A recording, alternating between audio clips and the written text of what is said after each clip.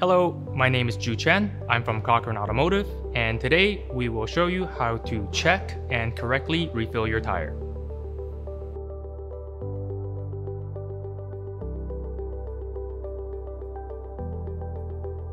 So the most common cause for low tire pressure is due to a leaking tire, whether it's from a puncture or a cut.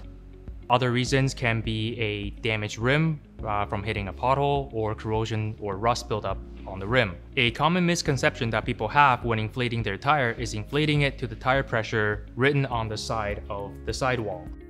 The correct tire pressure can be found on a sticker inside your driver's side door jamb. To check your tire pressure, first locate the valve on your rim. You would remove the cap and insert the gauge. Now the key thing here is to make sure that there's no hissing noises coming from the gauge, as that will change the pressure reading. To fill your tire, you would use whatever tool that you have, whether it's a portable pump or a gauge at the gas station. You would insert the gauge or the pump into the tire valve. Again, make sure that it's got a tight seal and you don't hear any hissing noises, and you would either pull the trigger or turn the pump on until the proper pressure has been achieved. And once you're done filling, if whatever you're using doesn't measure the pressure, please recheck the pressure before you close the cap.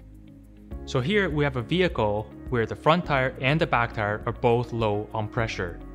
As you can see, the front is visibly low, but the back looks to be normal.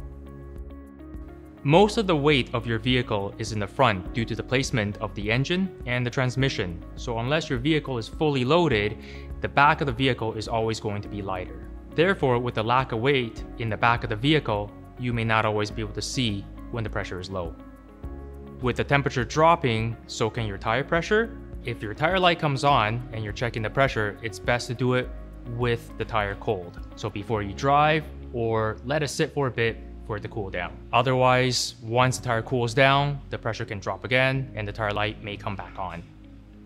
Before winter, have all your fluids checked, including coolant, by your service professional.